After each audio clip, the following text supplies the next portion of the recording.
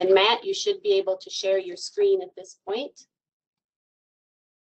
Our speaker today is Matt Walter. He's the Ag and Natural Resource Extension Agent in Lewis and Clark County. He was also in a couple other counties before being in Lewis and Clark. He has worked in agricultural production, research, and extension. One thing I really appreciate about Matt is he has firsthand experience spraying weeds, and that's why he's a good candidate for giving this presentation. He worked for a period of time with, I think it was Yellowstone County Weed District, and he also worked at the Huntley Research Station, the Ag Research Station Research Center for Montana State University, and now he's doing extension. So a lot of real world experience to share with you with this topic about crafting a tank mix. So Matt, I'll turn it over to you. Thanks for being here today. Thanks, Jane. Thanks, Becky, for inviting me. This is one of my favorite things to talk about, for sure. And as Jane said, put your name and number in the chat box. I figure the more times you know, the less excuses you have when you maybe forget. But so, name, number in the chat box. Clicking buttons, that's my bad. It should look like this, like magic. All right, first, crafting a tank mix. Let me go ahead and apologize. Usually I don't present with a hat on, but for whatever reason, the glare is a little more than most people can handle today. So we're doing it redneck style, I guess. As Jane introduced me, I am Matt Walter. I am the agricultural agent here in Lewis and Clark County in Helena. And I do have quite a bit of experience with application. I'm glad I don't do it anymore, more because the smell of 2,4-D really clings. But I'm more than happy to talk about it and tell everybody all the mistakes I made so that maybe you won't make them also. Why we tank mix? Why talk about tank mixing? Why does this even make a worthwhile subject? And it's mainly because it's often underutilized and kind of undereducated in some cases. We don't spend enough time on it because we tend to assume comprehension, either with our clients that we're dealing with those people in the county, even other professionals. We just kind of make that assumption. And as I understand it, a lot of folks that are on this webinar series have been weed coordinators and agents and other professionals, and also I'm sure fellow applicators as well. And to some of us, it might be kind of just, you know, old hat. This is what goes in and this is when it goes in.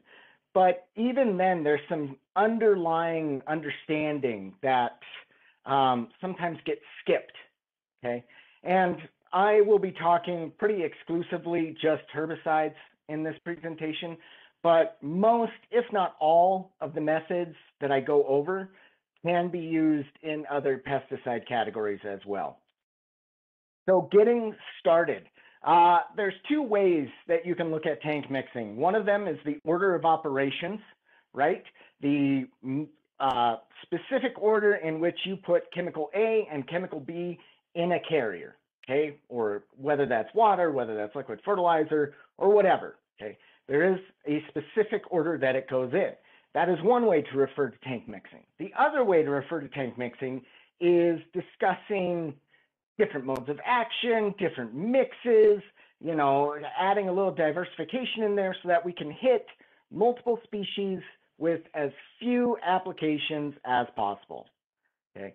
Now, every one of us has likely done the old glug and go method, right? We set our chemical out, we're in a hurry, and we just measure it and start putting it in. Doesn't matter the order, doesn't matter the active ingredient that's going in there. We know what chemicals get used in that field. That's what goes in the tank. I'm in a hurry, away we go. When we're doing that and we're putting in liquids, especially, you know, we never think of the kind of reactions they might be having in that tank. And a lot of the times we're putting multiple types of liquids in, not even considering that they might be classified differently, okay? And we often end up with situations such as this, cottage cheese. All of you know it. Anybody that tries and tells me that they've never had it happen at least once, I'm going to call you out on it, because we've all made this mistake. And the sooner we kind of come to terms with that, the better, because just this is a problem, right? And obviously in this image that you're seeing here, it's of a practically full tank. And we can't tell how big the tank actually is. You know, it might be 50 gallons, it might be 500.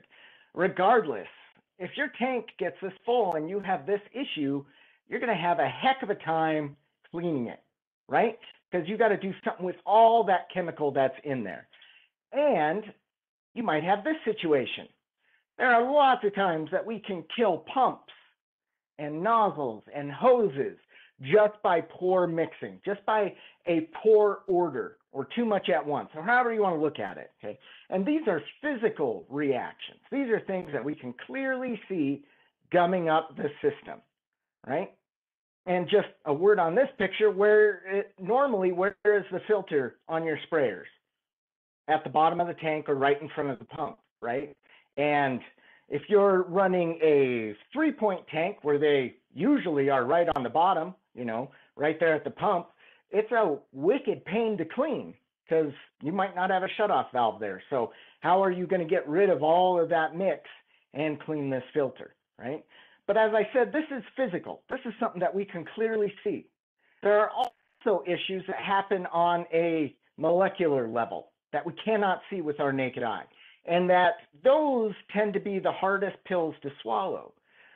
These are the things that end up being ineffective, right? This is when we spray, and because we missed one step in the mixing process, we may not have done any good out in that field, right? Whether that is rangeland, whether that's in a cropping system, it doesn't matter. Okay? If you miss a component or if you deactivate those products while they're in the tank, you're not doing any good. And who knows how much money you might have wasted. Because in the end, accurate application comes down to efficiency. Okay? It comes down to saving money. The misuse of these products will cost us in the long run. We all know that chemical isn't cheap.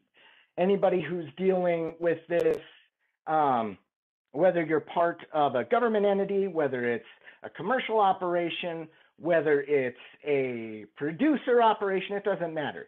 The cost of chemical is a huge limiting factor. And if we can really preserve that and we can use it to the best of its ability, we're going to get far more bang for our buck when it comes to that. Sorry, the old pipes, after a year of not talking to anybody, kind of have become tired. So, how to tank mix. Surprisingly, this is a subject that I have to go over, that I've encountered a lot, I should say. With professionals, with novices, with beginner, doesn't matter. Not everybody understands the nuances of it, okay? It can be tricky in some cases. But the bottom line is every answer that a professional gives, that an advisor gives, anybody dealing with clients who, you know, talks about spraying at all, read the label, okay? I know you get tired of that. I got tired of when people would say that to me. But the fact is, every answer you're looking for is likely going to be in here, okay? And is likely going to be addressed and tell you how to fix it. So it's really important to study these, okay? Especially if you're using something new. And even if you've been using the same chems for decades in some cases, you know, such as Tordon, refresh yourself, okay? Labels get changed pretty often, and it may be some minute stuff, but new information still is included in there on occasion. So refresh yourself, okay? Especially if you try mixing new chemicals with old chemicals, right? Or I should say new products with older products, right? You aren't for sure how they're going to react. And there are certainly ways to figure that out, but it's not something you ever want to go into blind, okay? And there's certainly roadblocks, and anybody who, you know, is an applicator for a living, right? You don't just spray a couple of times a season. You're spraying nearly every day of the week or 5 days a week, 40 hours, 60 hours, 80 hours, whatever, from green up in April through dormancy in October. You know the importance of keeping products on the shelves.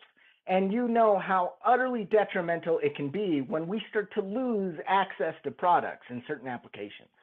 The better a product will work, the better an active ingredient will work on a pest or a weed in this case, the longer it's going to stay in production, okay? And if at some point that product stops working, either because of poor mixing or being cheap or just not following the instructions, we end up causing things like resistance. And what happens is we make the product obsolete. It may have filled in a very important niche, and now that product, because of its misuse, is no longer in production. Okay? And we need to keep as many products as possible. And this is especially important in cropland and in the resistance game. Okay? No one can afford to lose active ingredients. And if we don't apply properly by mixing properly, there's a really good chance that we could elevate resistance to a point where it makes that chemical worthless. So tank mixing is the kind of thing that keeps this from happening. And chemical companies absolutely have a vested interest in this. They want their products used correctly every time. They don't want to risk losing it. They don't want to risk having to change formulation or even remarket whole products. Changing any label is a hundreds of $1 million thing. So getting into the nitty gritty of this, see what I did there? Plugged filter, go with it. I've been in seclusion a long time. So having a poor solution can lead to degradation of your equipment, okay? And that can lead to things like clogged filters, clogged pumps, okay? Going out of order, especially with dry formulations, you can plug up nozzles, you can plug up filters real quick, okay? So the label is going to tell you very specifically, not just the order that product should go into the tank, but also what the base of that formulation is. Is it dry? Is it liquid? What is it? Okay. Now, all of you are probably familiar with whales. And whales, as new products have continued to come onto the shelf, has become moderately outdated. Okay, it's still applicable in some cases, but it's advanced over the years.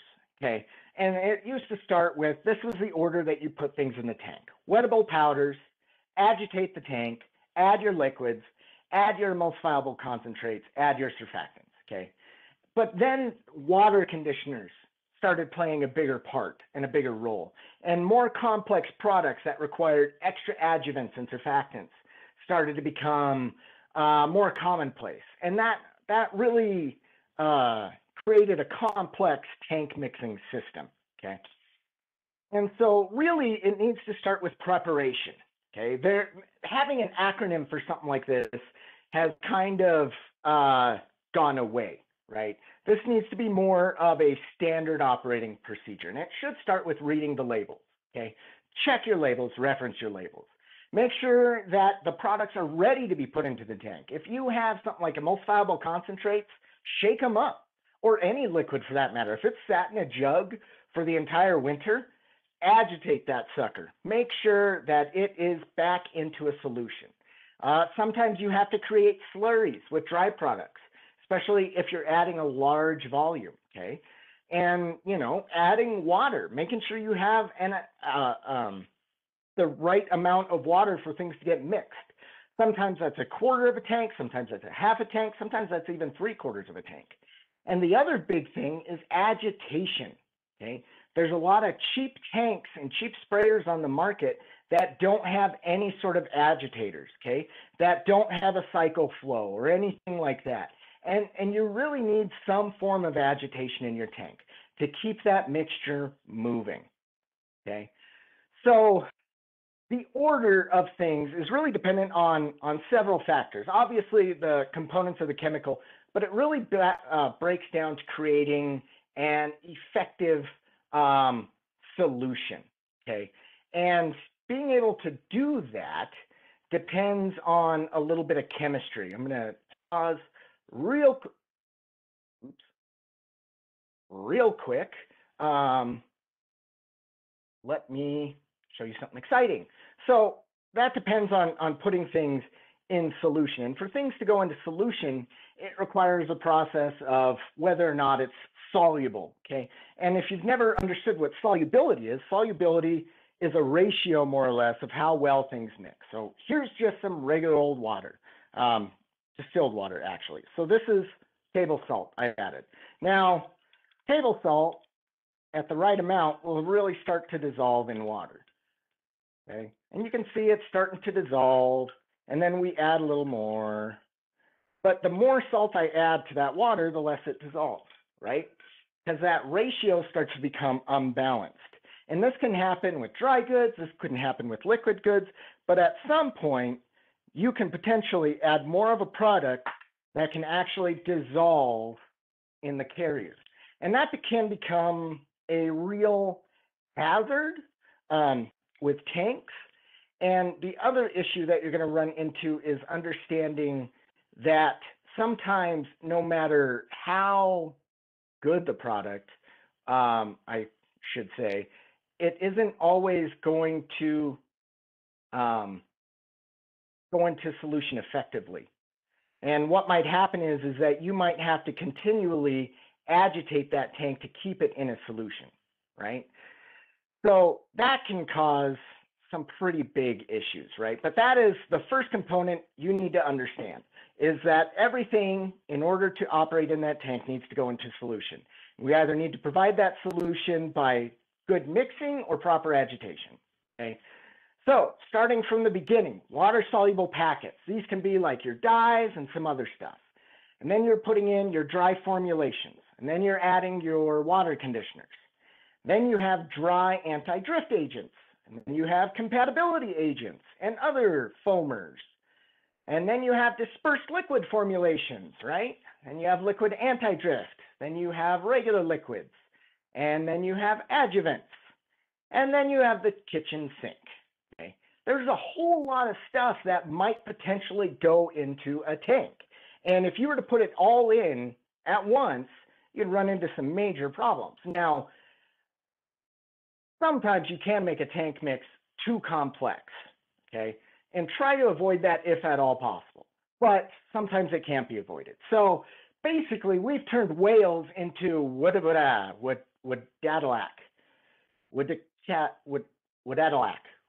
Dad's Wadalac. I don't know.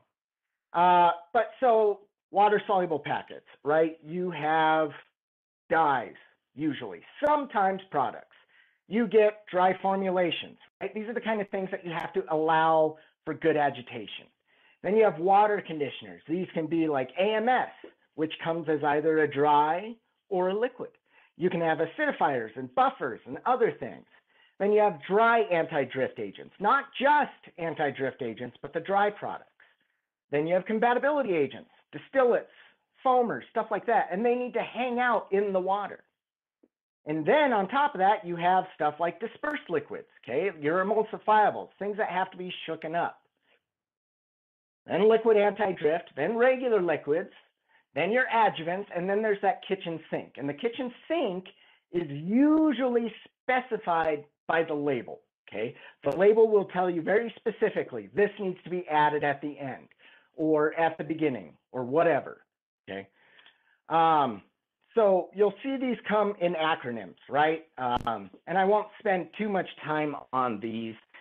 Some of them I've never even heard of or used for that matter, but become familiar with them, right? These are very obvious up front on the label, but the label will still break it down for you, okay? And there's a lot.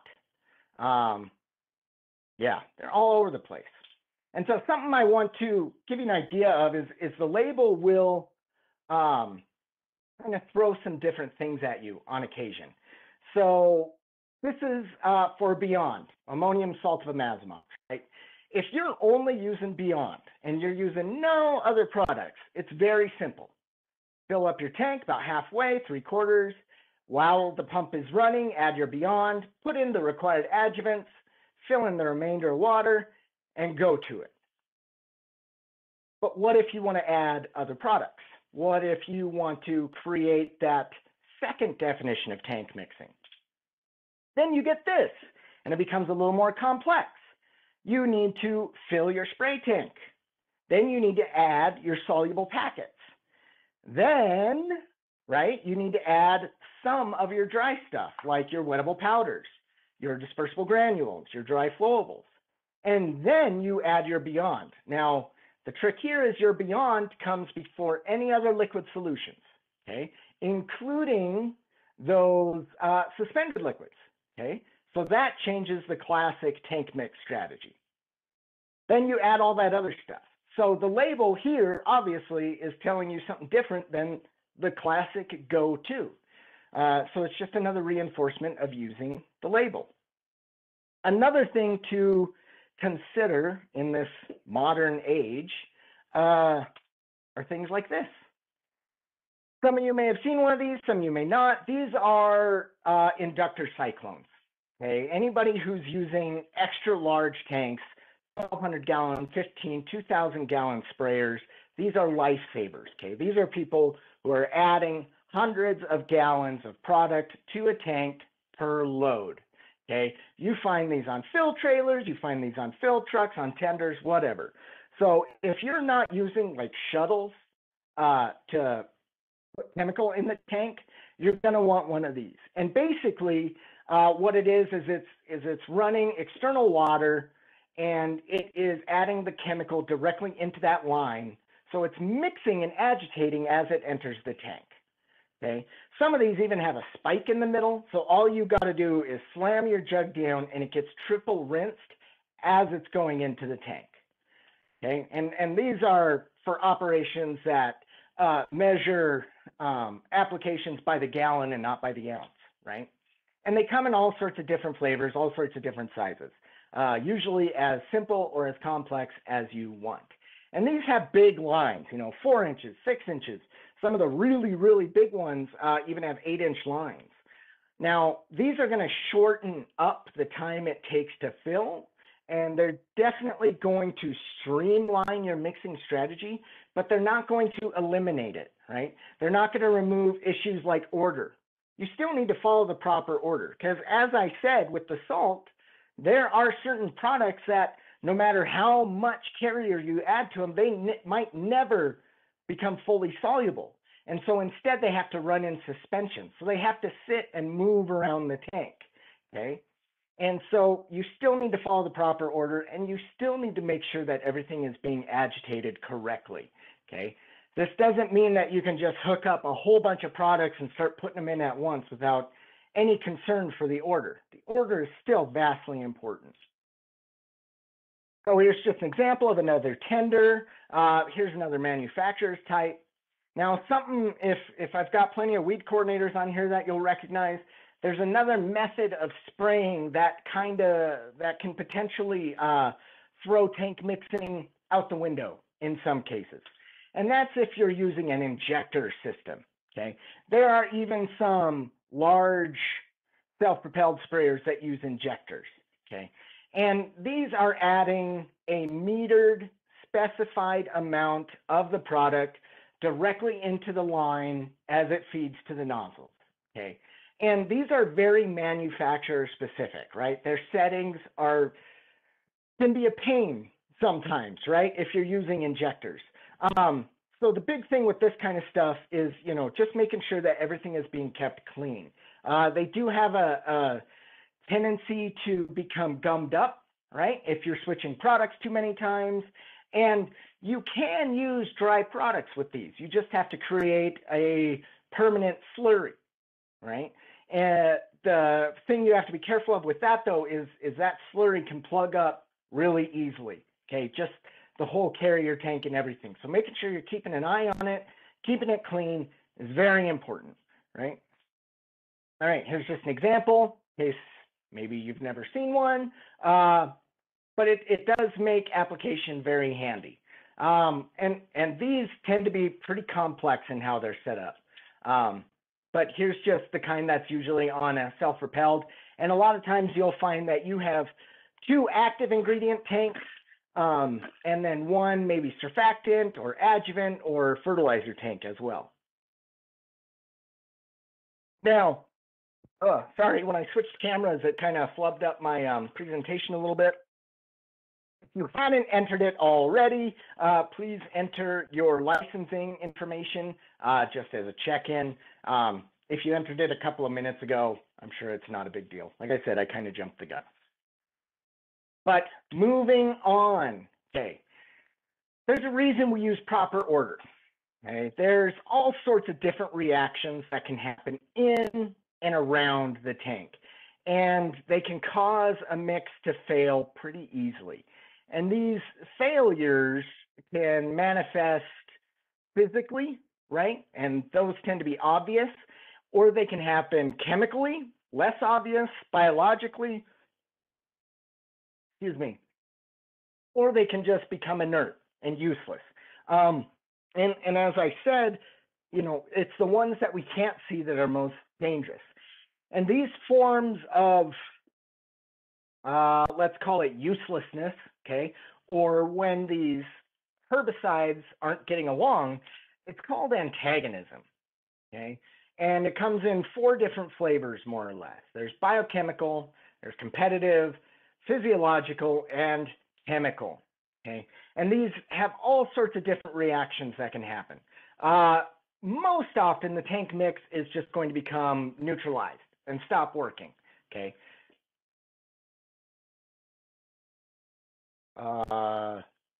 Pretty sure my mic is still working. I had somebody just say that they can't hear anything. Can everybody else hear? I can still hear you, Matt. Okay, I'm going to keep going then. I can hear you as well, Matt. Okay. So the other thing to consider about antagonism, okay, is it happens 3 times more often than synergism. Synergism being the good cop to antagonism's bad cop, okay? And so that antagonism, it's, as I said, likely to happen a lot. And sometimes it's unexpected, okay? And sometimes it's from factors that we have no control over. So biochemical antagonism, it limits adjuvants, really, in a tank mix. And it's very much so influenced by environmental conditions. So what happens is with biochemical antagonism is you end up seeing a reduced absorption, penetration, translocation of the chemical by the plant. This is the sort of situation that happens when the plant looks sad and then survives, okay? And it's usually brought on by we didn't use a correct adjuvant, or did not use an adjuvant at all, okay? Maybe 2 products that we put in simply reacted differently on the surface of the plant. Maybe we didn't follow the rain fast period and it washed off, okay? And so this is just bare bones. The chemical didn't make it, not enough chemical made it into the plant to kill it. After that comes competitive antagonism. And this one's a little bit more complex because every time you think you understand it, there comes an exception to the rule. That's something that I've realized over the years that I've been given this presentation, is that it should be pretty straightforward, but it isn't, okay? This is kind of a wasteful antagonism. This is what happens if you use 2 chemicals that are extremely similar, so similar to the point that only one will work, okay? Because the other one just becomes useful. So the best example is by 2,4-D and MCPA, okay? They both go to the same site. They both have the same uptake. Pretty much everything's the same in a lot of ways, okay? And so putting them in the tank together, only one of them is going to work, right? The other one isn't. And so you're only at 50% efficacy, right? So one of those chemicals has been wasted. Amine and ester, using those together, using glyphosate and glufosinate, okay? they're just only one of them is going to reach the translocation point. Okay? The rest of them probably aren't. Aminopyrrolid and picloram, okay, mixing milestone and tordon. I mean, you could, but I don't know what the benefit is, right? Because they're pretty much eliminating the same things, same target spots, the whole shebang. Another way to look at this is if you're adding something like paraquat to a tank mix, okay? You have to be very careful with this. And I know not a lot of you right away folks are using paraquat. Actually, there's not a lot of reason to use paraquat right away, right? And the reason you have competitive antagonism with that, because the paraquat is really, it's killing the plant before the other chemical can translocate, okay? Now, like I said, there's always exceptions to these things. Sometimes you throw glyphosate in with the paraquat in case you have really heavy coverage, right? In which case, the hope is that some of that glyphosate will penetrate deeper into the canopy that the paraquat doesn't, right? And if the paraquat doesn't kill the whole plant, hopefully the glyphosate does. But in the instance that the paraquat does kill the whole plant, it can't translocate the glyphosate. Now, like I said, there's exceptions. Some of those would be like aminopyrrolid and aminocyclopyrrochlor, okay? Putting perspective and milestone together, right? You get that. They work. They're very closely related, but they work. And the one that boggles my mind every time is adding chlorylsulfuron and metsulfuron together, okay? What is that, Cimarron Plus or Cimarron Max, one of those two? You would never think that those two should be mixed together because they're so closely related and do so many of the same things. But on occasion, you need different traits that the other doesn't have. So like I said, there's always an exception to the rule. Now, physiological antagonism. This is where herbicides are going to counteract each other at different uptake points, okay?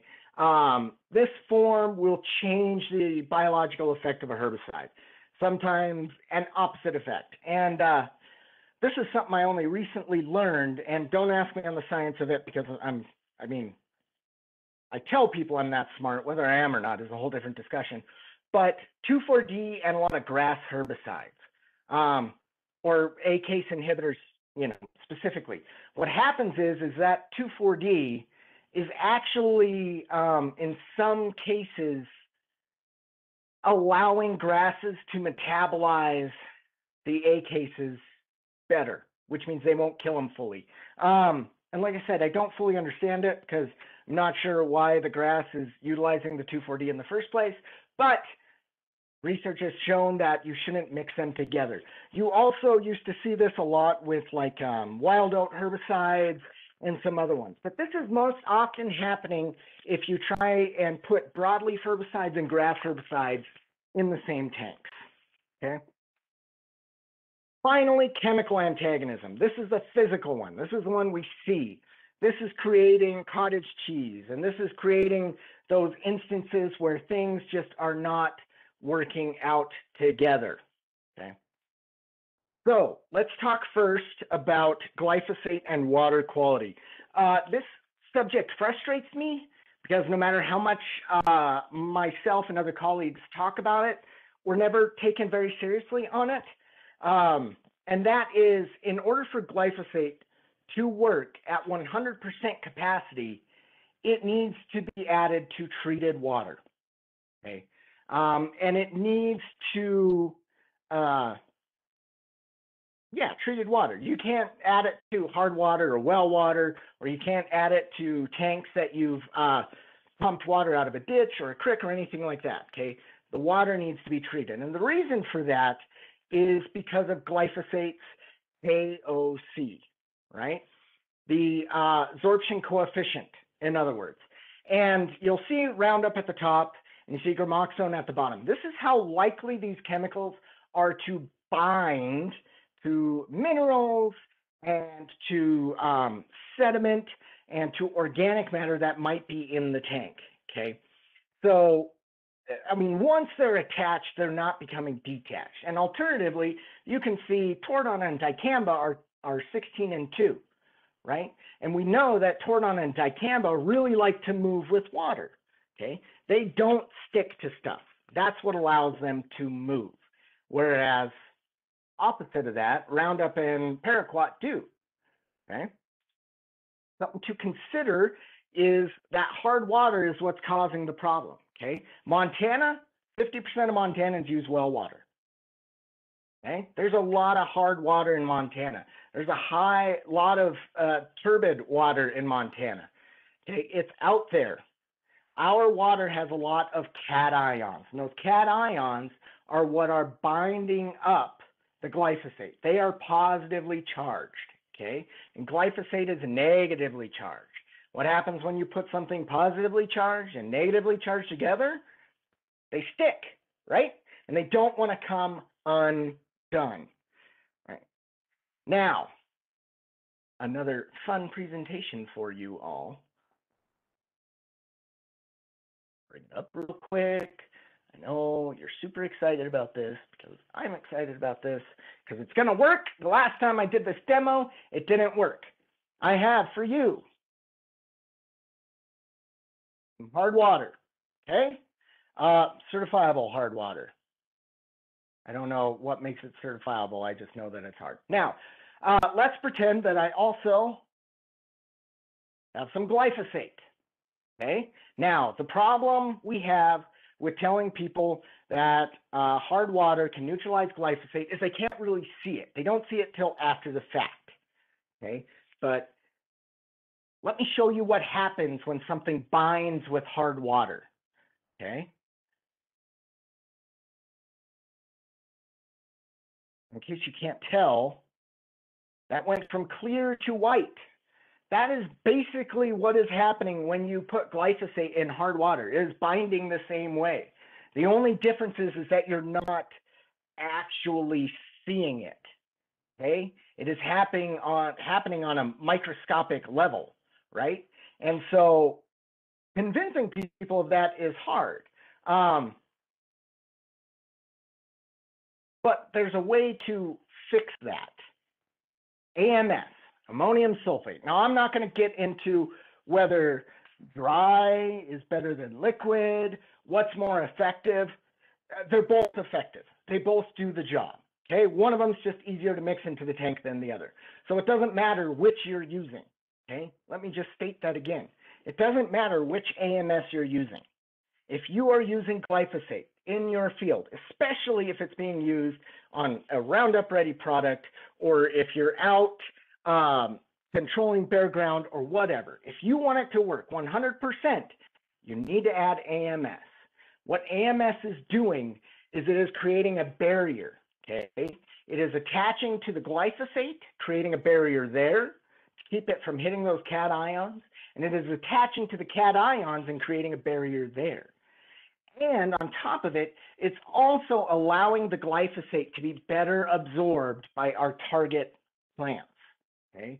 So not only is it letting glyphosate work 100%, it's also giving it like a 10% boost, okay? And you can see those results in a field when you add AMS. And that's why we're using it. So again, it's not about the dry end or the liquid end, the convenience of it, the price of it. Use one or use the other, but use them. Gonna hit all the right buttons. Okay, why do we have to struggle with this? Why don't the companies just have it laid out what works? In Montana, there's 299 commonly used products, okay? Herbicides, just herbicides. This doesn't take into account adjuvants or surfactants. This doesn't take into account insecticides, fungicides. This is only herbicides, okay? If we have two products, there are 44,000 combinations of that product, okay? If we use 3 products, 4 million possible combinations from those 299. If we use 4, 326 million. If we use 5, 19 million. And like I said, that's not taking in the adjuvants that we're adding into the tank, which may also have an effect.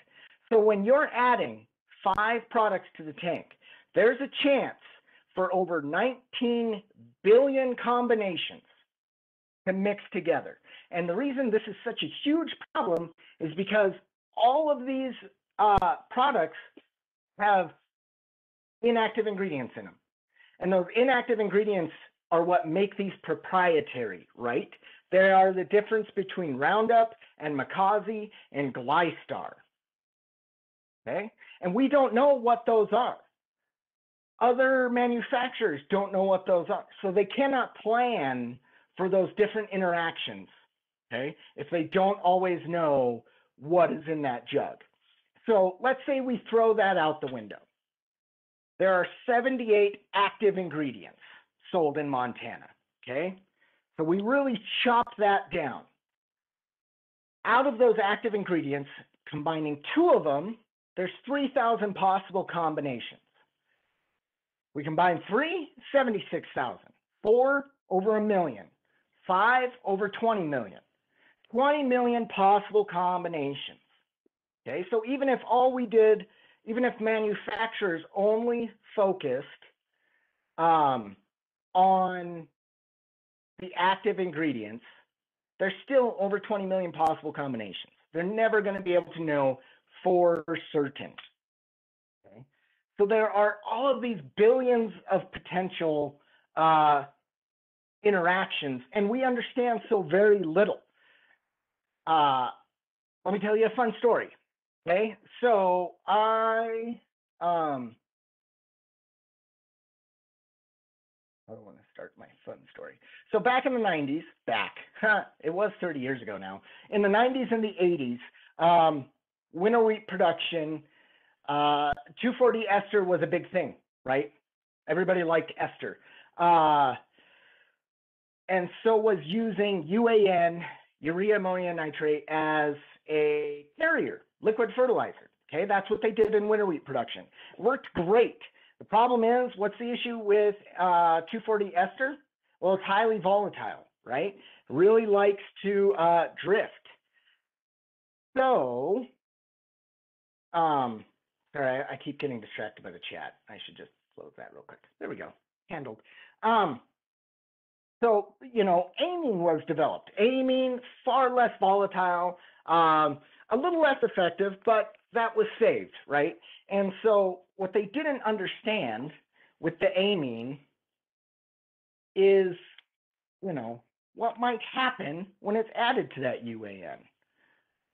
And I love technology. There it is. Now, some of you have seen this before, some of you haven't. What I have here is UAN, okay?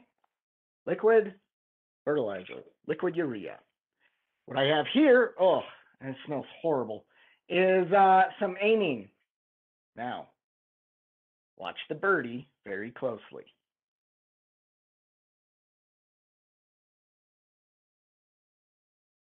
Now, in case some of you missed that,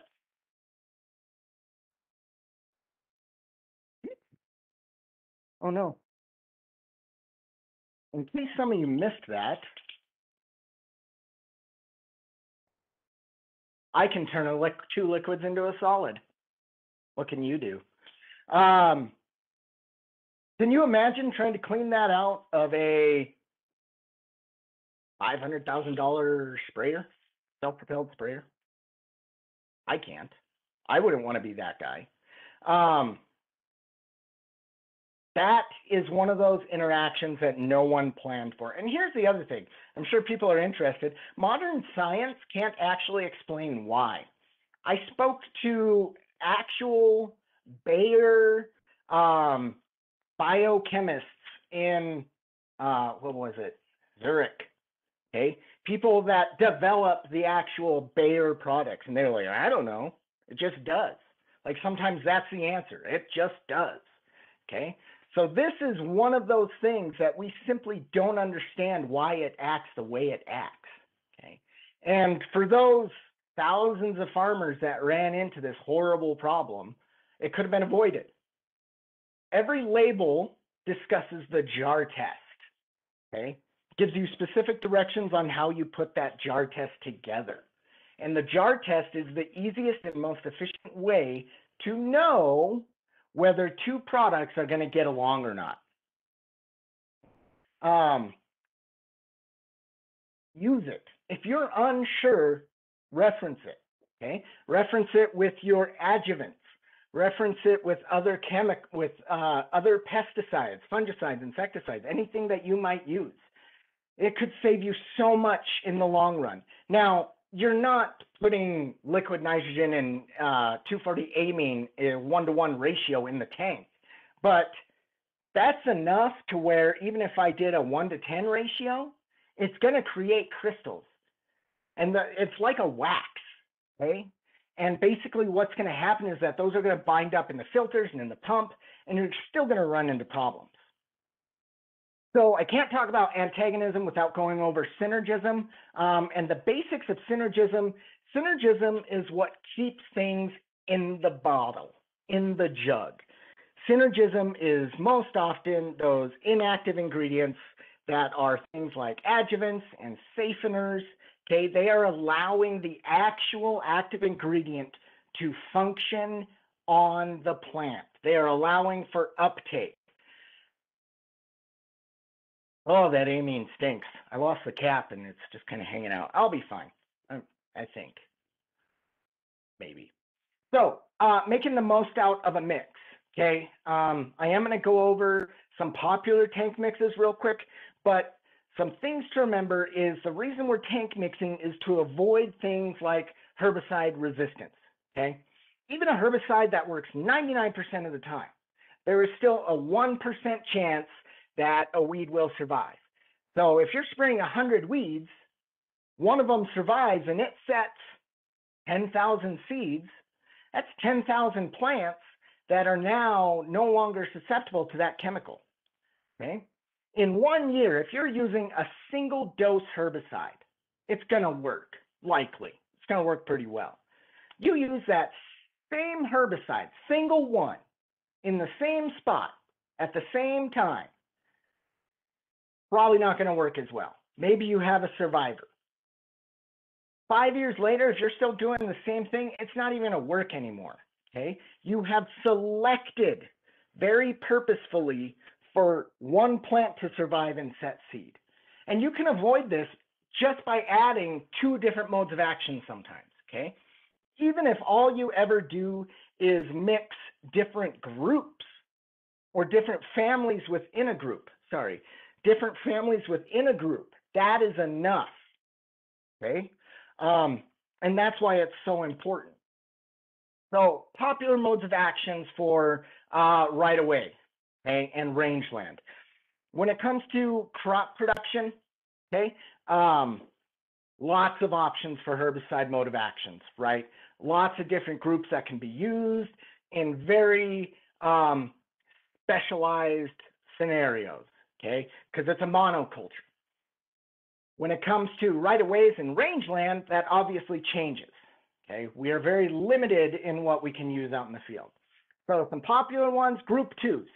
ALS inhibitors, the occasional use of grass herbicides, imazamox, imazapic, okay? But more importantly, you have sulfonylureas, okay, when we're talking about forb control, broadleaf herbicides, things like chlorosulfuron, metsulfuron, rimsulfuron. And even in some cases, group 9 being glyphosate, right? In right-of-way scenarios for grass control or bare ground, there's a place for glyphosate to fit in. Then you have the very popular ones, okay? The group 4s. These are the ones that you can really kind of mix cross families with. You have benzos like dicamba, pyridines, you know, those are your aminopyralids, copyralids, fluoroxapyr, triclopyr, picloram, aminocyclopyrachlor. Okay, these are those really ones that you always see mixed with stuff like 2,4-D, which is a phenoxy. Okay, these are 3 families of herbicides that you see come pre-mixed a lot, and that's good. You want to know that they get along well, and you also see them mixed with sulfonylureas a lot. Okay, and then there's other things like group 14. Now, group 14, using those is really going to raise your per acre or per mile cost, however it is, but they're just one more tool in there. So even if you only include them once every 5 years, it's good enough in the rotation to work, okay? And something to think about is not just changing up these mixes once a year, but once a season. So try and make your fall mix different than your spring mix. Even if it comes down to, you know, maybe in the spring I'll use picloram, and in the fall I'll use milestone. Maybe in the spring I'll use metsulfuron, in the fall I'll use chlorsulfuron. Dicamba in the spring, and, you know, chances are you're going to use 240 year round. But even that little bit of mix is enough to make a huge difference in combating resistance. Okay. Now, popular mix types, I'm not going to give you ultra specifics like product names and stuff like that. I don't have that kind of time for those kind of arguments, so to speak. But so long as you're combining these, you're going to be successful. Okay. Having a surfactant, an adjuvant, always beneficial. Okay. Should be in there, especially if the label calls for it.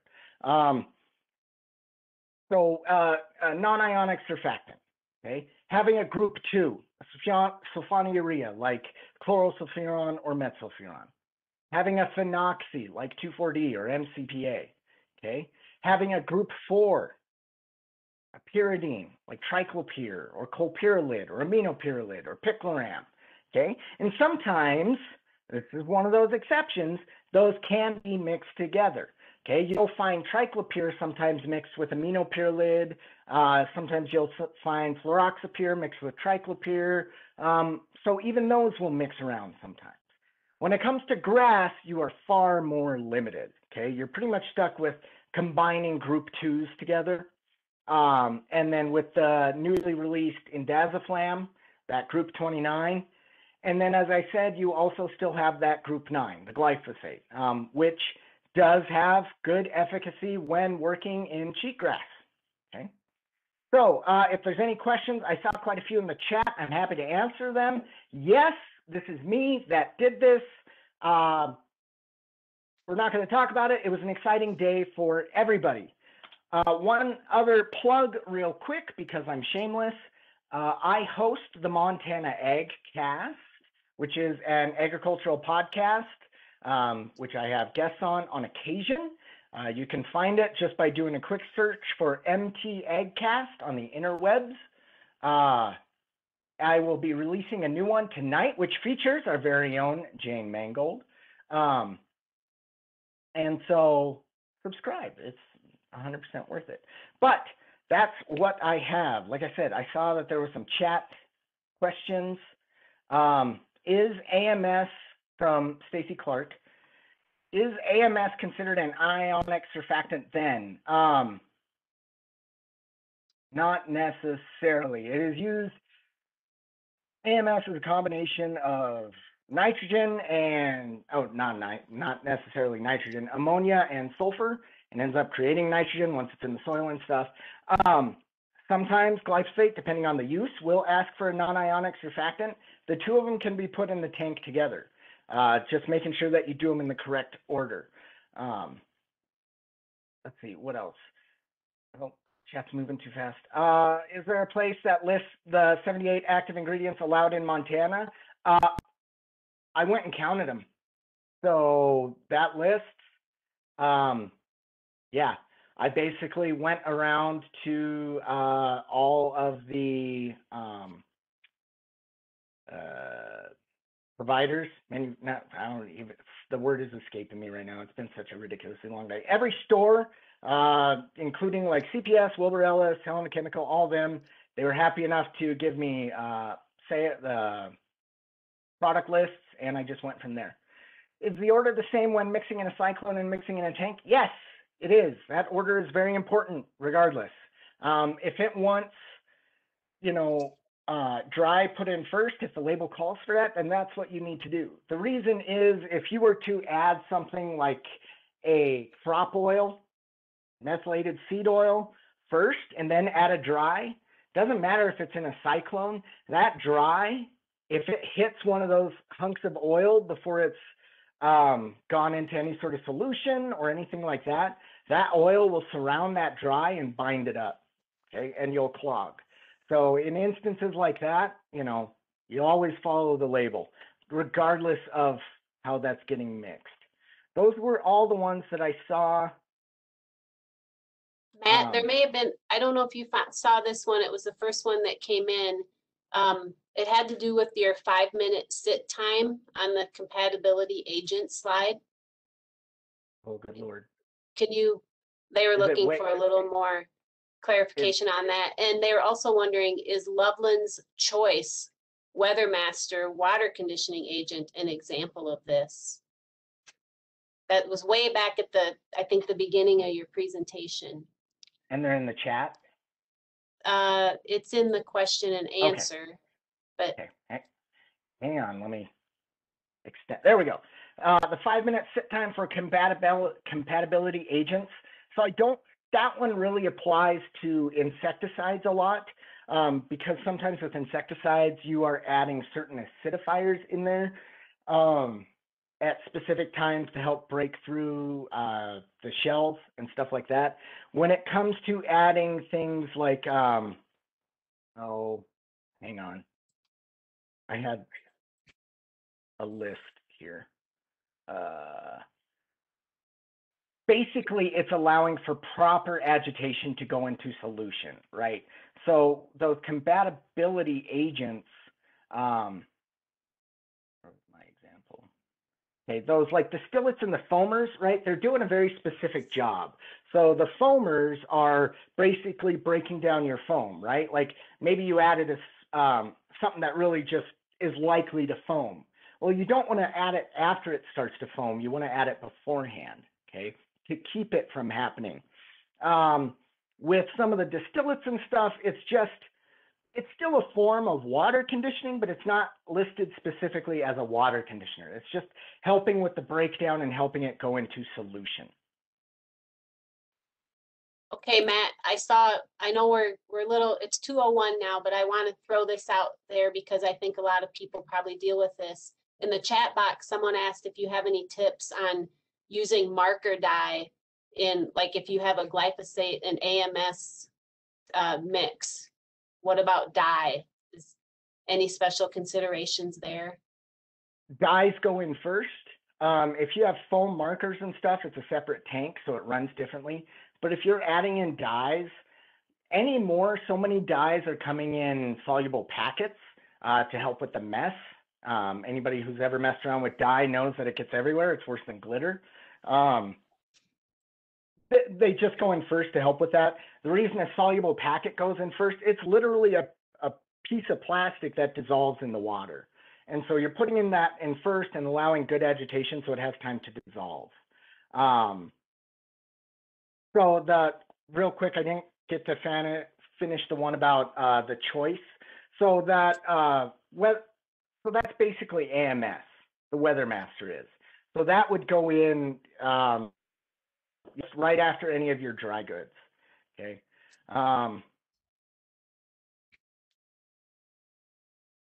Chlorinated water, not really. Chlorinated water can still sometimes be a little hard, usually due to the pipes. If it's running in old iron pipes, iron can bind with glyphosate just as easy as anything else. Milestone and Escort on grass damage. You can certainly have grass damage with Escort if you make a hot mix. If you spray, if your timing is poor, so midsummer hot day, it has methylfuron has a little bit longer soil time. So yeah, you can notice burn with that. You're also likely to notice burn on a hot day with a non-ionic surfactant as well. I think that kind of did it. Did we get most of them? I'm All not right. I'm not seeing any others. Okay, I'm going to stop the recording and then just a little bit of housekeeping.